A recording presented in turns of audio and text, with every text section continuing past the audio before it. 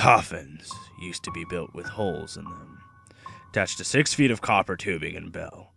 The tubing would allow air for victims buried under the mistaken impression that they were dead. In a certain small town, Harold, the local gravedigger, upon hearing a bell one night, went to go see if children pretending to be spirits were there. Sometimes it was the wind as well. But this time, it wasn't either. There was a voice coming from below, and it begged, pleaded, and cried to be unburied. "Are you Sarah O Bannon?" Harold asked. "Yes," the muffled voice asserted.